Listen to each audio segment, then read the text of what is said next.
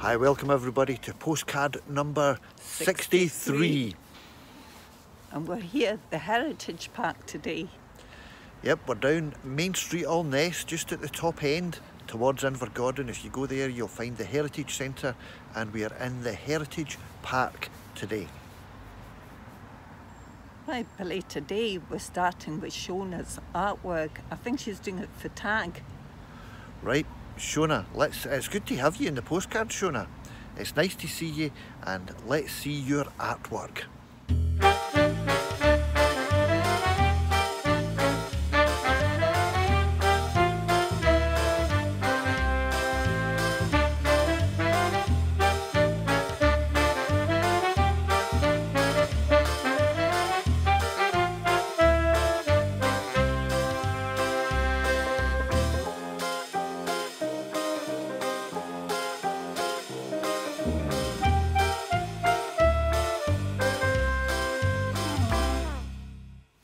Well, it was nice to see you, Shona. And that artwork was super. Now we're moving on to Kay, who recently had a birthday, and we've got photos of her birthday tea. So look at this, Billy. That will be nice.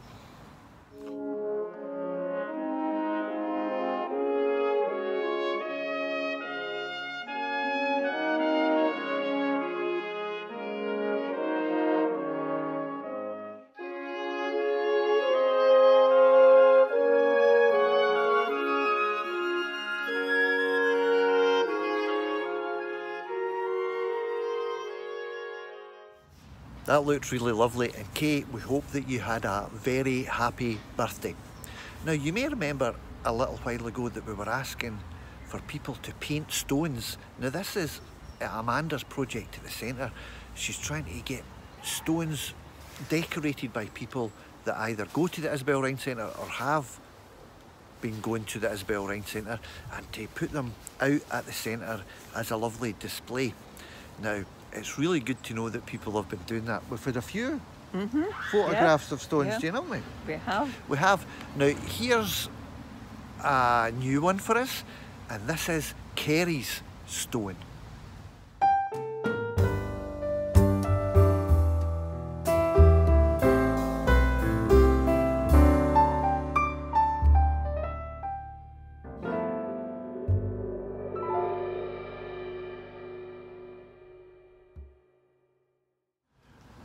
Well, that was lovely, Kerry, and anybody else that's watching, if you feel that you'd love to do a stone, there's time to do it.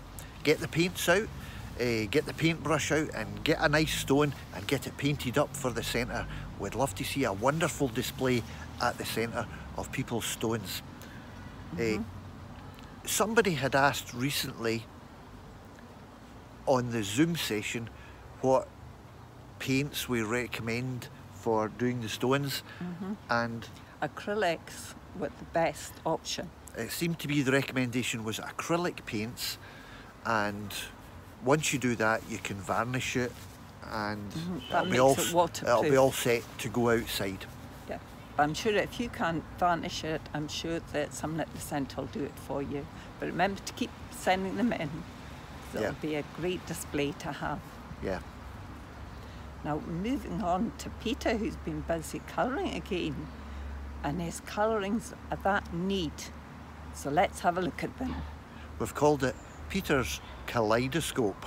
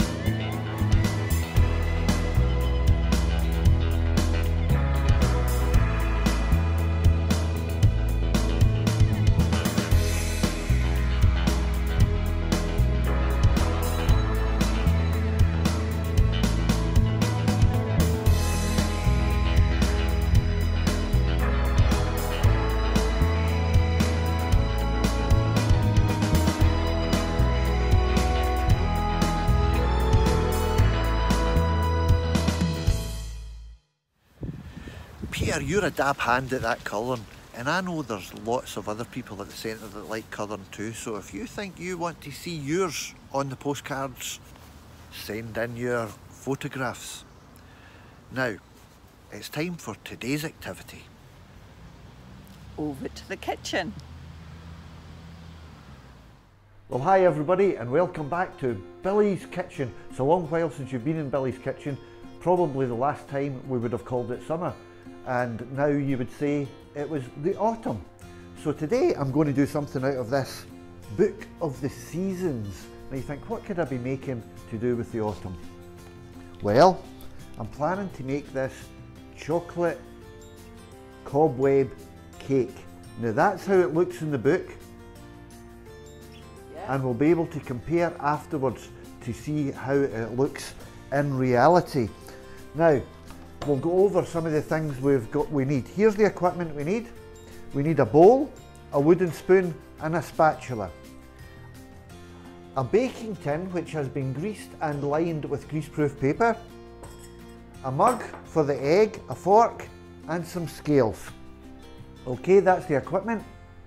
Now, what we need for ingredients: eggs, margarine, sugar, which is caster sugar, flour, plain flour with baking powder. Now you could make it with self-raising flour, but we are going with plain flour and baking powder, cocoa for the chocolate, and ground rice. That is our ingredients. Okay, we're going to begin with the cocoa powder. First though, put on your oven to heat up. Now we're putting on the oven at, what are we putting it on at, Jane? 180, I've already turned the oven on. Billy. 180 degrees. Now we're putting 4 tablespoons of cocoa powder in a separate bowl, and we're going to make it into a paste. So, 4 tablespoons. That's not a tablespoon. This is 2. It says 2. Well, Jane's corrected me. We're doing 2 tablespoons of cocoa. Rounded, it says. That's kind of heaped. You know I like things chocolatey, so there's 2. Now it says we're also going to have to slowly mix in 4 tablespoons of hot water to make a paste. Oh, 1. Try not to spill it all over the table like I've just done. It's probably better to put the spoon in the cup, Billy. That's about 4.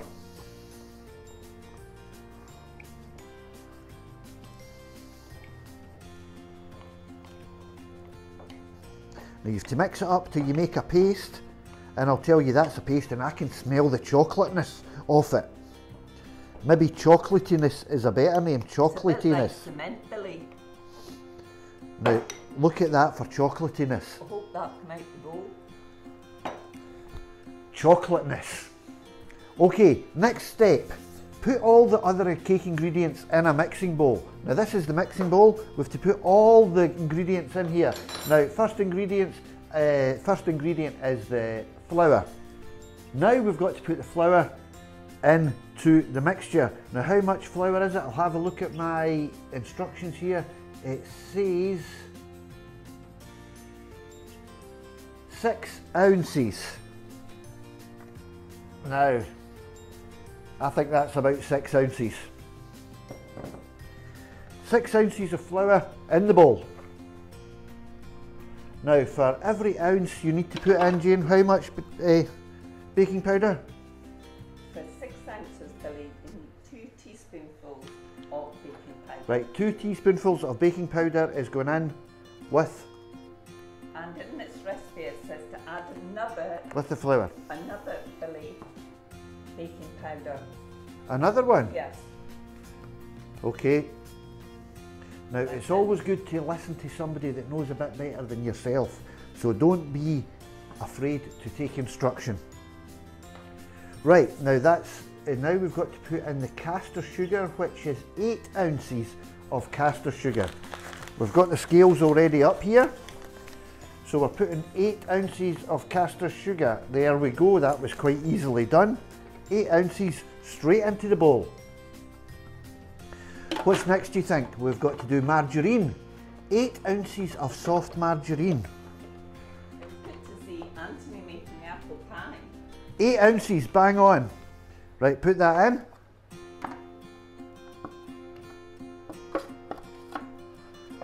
What else is next? 8 ounces of 4 eggs. Now, we're just going to crack the eggs. Well, tell you what, we'll crack them into a cup first, yes, just to see that they're all right, and then we can mix them up. If you do them one at a time, you can tell if all the eggs are fresh. As though they're all fresh, Billy, they came from the supermarket and they're in date.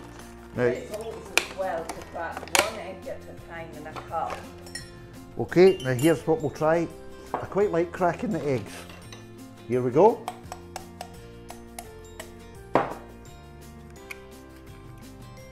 There's number 1. No shell in it? No, I'm wondering where to put it. I think I'll put it in the old margarine. Are you not tab. going to do one at a time, Billy? No, I'm putting them all in. 2, 3, oops, and 4.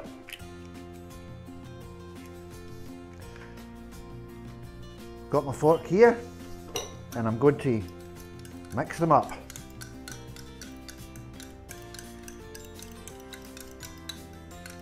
Nice apron you've got on, Billy. Thank you very much. This one came from Mallorca. I don't know who gave us it, but it's a very nice apron.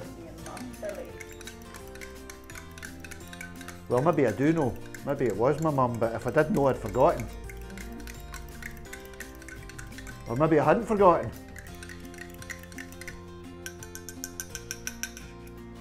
Right, put this in.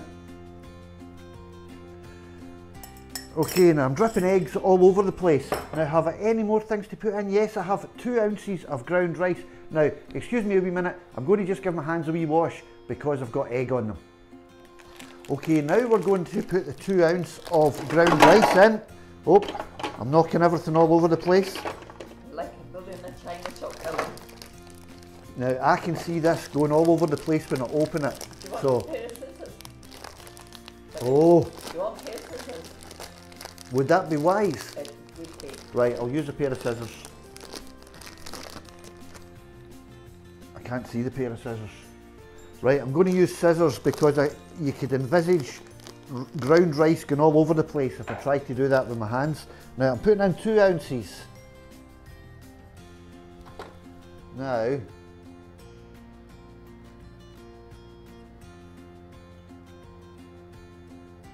I think that's about 2 ounces. I better put this back in the box so that it doesn't spill all over the place. There we go. I'm making a bit of a mess of the table, but never mind, it should be worth it if this cake tastes good. Now, that's us measured everything that we need. We've got the mixture. You can look at that mixture. This is like the bake-off, isn't it? It says now, put your chocolate paste. Now, my chocolate paste is looking guy chocolatey. It did set like cement. I wonder if I needed a wee bit more hot water in that. I think you maybe overdid the chocolate bit, Billy. No, I don't think you can overdo chocolate. Well, you probably can. I'd better say that just in case anybody overdoses in too much chocolate. But we've got a lot of chocolate here, chocolate paste. We're just watching the bake-off on TV. It was very good. You won the bake-off, Billy? Well, tonight, we just watched it and it was Lottie that was the star baker. Now, I don't know if you've got a favourite on the bake-off. We'll see who wins. We've got Smith home. There's the Scottish boy from... Peter, he's my He's favourite. from Edinburgh and he's doing pretty well. Now, you have to mix all this stuff together. Right, Billy, I'll turn off now and we'll come back once we finish mixing. Okay, I'll keep on mixing and you go and have a cup of tea or make yourself a piece of toast. Or hot chocolate. Yeah, I can see what creaming means because as you mix it, you can see that the butter's mixing in, creaming together, and the chocolate is beginning to mix in with it all too. I think the hot water helps to melt the margarine. As you can see, the margarine's disappearing into the mixture, but you can still see the little bits. We want to get rid of that, and we want to see the chocolate all mixed well in as well. Okay, everything's mixed in, so here's the mixture, and it's gone into the baking tin. Now, I'm going to have to be careful here that I pour it in the tin and don't get it anywhere else. Right, we want to get it all in. That's why you've got your spatula. Scrape it in. There we go. Okay, I'm putting the cake in the oven now. I'm putting it in probably for between 35 and 40 minutes. Okay folks, now to see if the first part of the procedure has went according to plan. Let's have a look at the cake.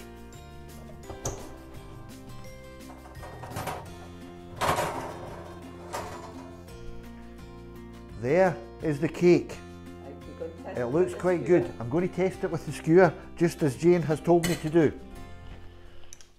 Here's the skewer. It's got to come out clean. It has come out clean. Now you're going to take out the tin, Billy? Now we get it out the tin. Now, I better do what I'm told. Right. I'm tipping it upside down in the tray. Hold the tray. That's it. Okay, here we go. You ready? Yeah. Okay.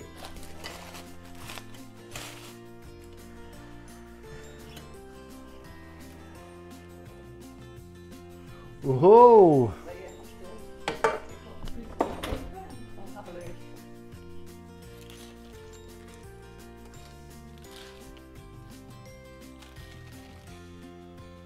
Oh!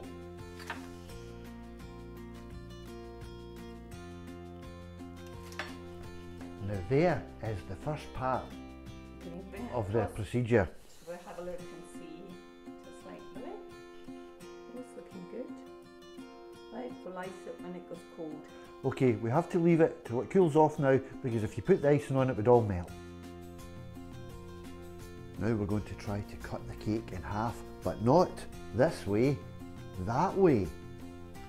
Okay, trying to get it halfway. See what it's like inside. Oh, right. Lift it straight across, and then you'll know to put it straight across to get it back in. There we go. That's looking good, Billy. That's my cake. Now we're coming to a very tricky part of the procedure. Now you're going to be using some boiling water, so be very careful when you're using boiling water, and it's really better if you do this with supervision. But we're going to put some boiling water in a pot here. Quite a lot. I'd already put some in beforehand, and then we're going to put a bowl on top of the boiling water. Now we're going to put into the bowl the chocolate. Now it's 225 grams of plain chocolate. Now that's quite a lot of plain chocolate, but let's get it in.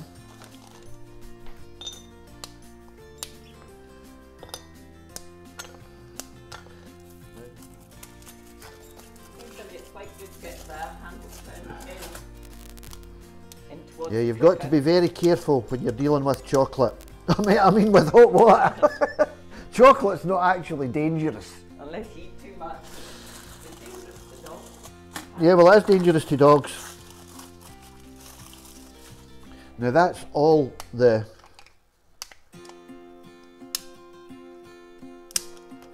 chocolate just about in the bowl. We also need some margarine. Now we need some margarine, and I don't have the butter out. Now into the chocolate we're going to put 4 ounces of butter. Now it says cut it up into small pieces, so that's what I'm going to try to do. You've already weighed that, Billy, so it's fine. There's the first bit on the floor. So there's the second bit on the floor. So I'm going to have to stop now and make sure I can get 4 ounces somewhere else. Now I've decided that because of the butter flying all over the kitchen, instead of cutting it up into pieces, I'm just going to put it in as is. So there's the butter going in. And I'm going to need a bit extra because of the stuff that I spill on on the floor. I think there's probably about 2 inches, is it? Roughly. That's the equivalent of what I've spilt on the floor. Now we melt it all together.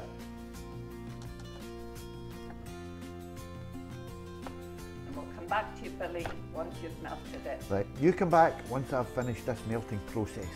Now we're getting to the fun part. We can put the chocolate on the cake. Here's my chocolate, look at that. It's like something off the bake-off. Now we're going to put some in the middle of the cake. This is transferring it with the spoon, Billy. Now they say to use about half of the chocolate mixture on this bit.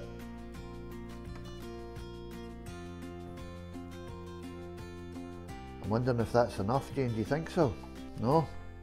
I think you can be quite generous. You've got quite a lot of chocolate there, Billy. I think you'll not get any more chocolate in there, Billy. Right, now I'm going to fold over. Now this is difficult. Do it gently so it doesn't splatter all over the place. It's going over. And it's going on. Good. Now we put the rest of the chocolate. My cameraman seems determined not to film me. We're going to put the rest of the chocolate on the cake. I'll not get too close, Billy. I'll stand back so I get you all in. Now you can just take your time, or you can belt it all on as quick as you want, but I'm quite enjoying taking my time. Oh, now I'm nearly finishing the chocolate. You've got a bit of chocolate on your nose, Billy. Well, I've missed one little bit here that hasn't got chocolate on it. I'm amazed you missed anything with all that chocolate, Billy.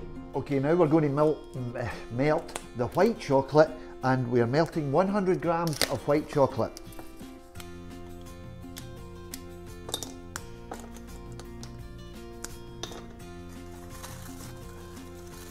Good job you've not got the milk any butter in it, Billy.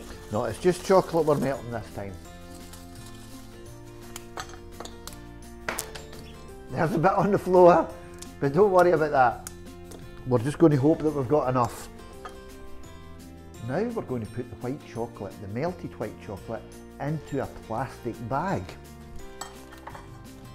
Now be very careful here. Put it right down in the corner of the plastic bag.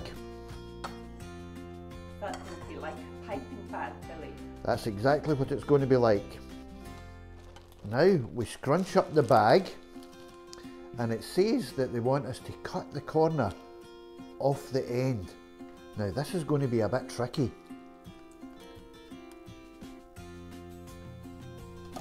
Oh no! Here we go, I'm going to make a circle.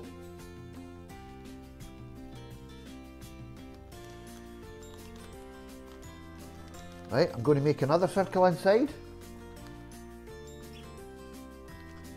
And I'm going to make another circle inside that.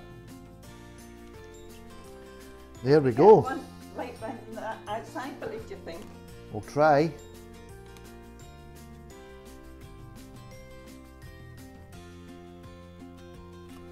Well done. There we go. Now what you have to do is drag the circles into the cobweb shape.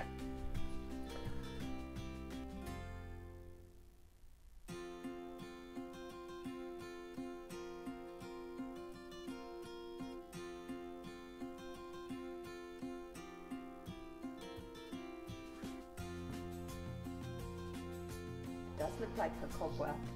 Well done. And there we have the chocolate cobweb cake. Now, with Halloween not far away, William's been busy preparing his pumpkin. So let's have a look at it.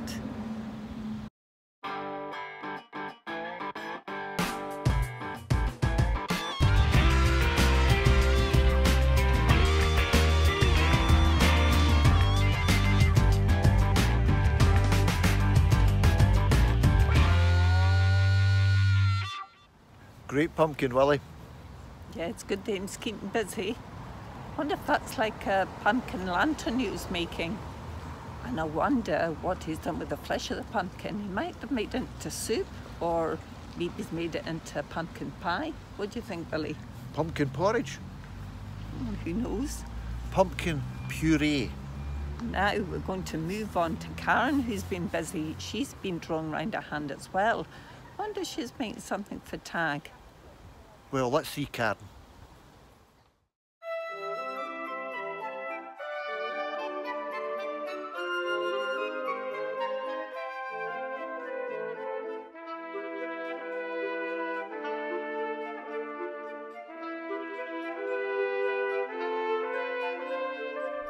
Well, Karen, it was really good to see you there on the postcard again. Now, I hope you've enjoyed the postcard today. Time for sing along. Now, we want you all joining in with us. Now, I hope you're all well. Bye. Bye.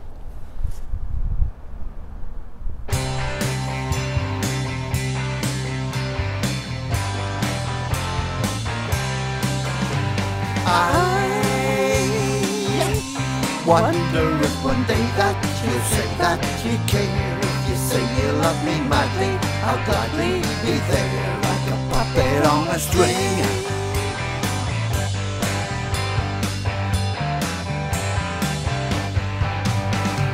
Love is just like a merry-go-round with all the fun of a fair.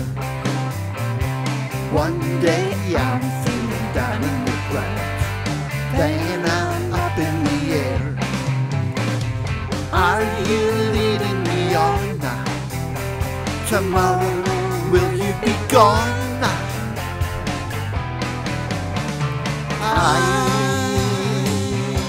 wonder if one day that you'll say that you care. If you say you love me madly, I'll gladly be there like a puppet on a string.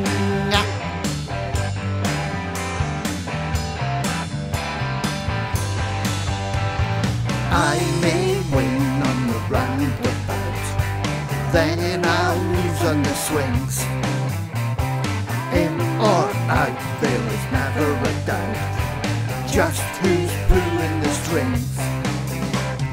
I'm all tied up to you, but where's it leading me to?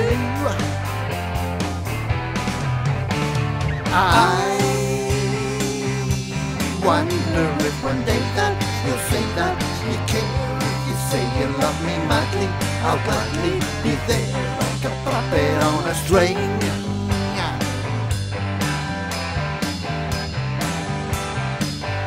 Like a puppet on a string.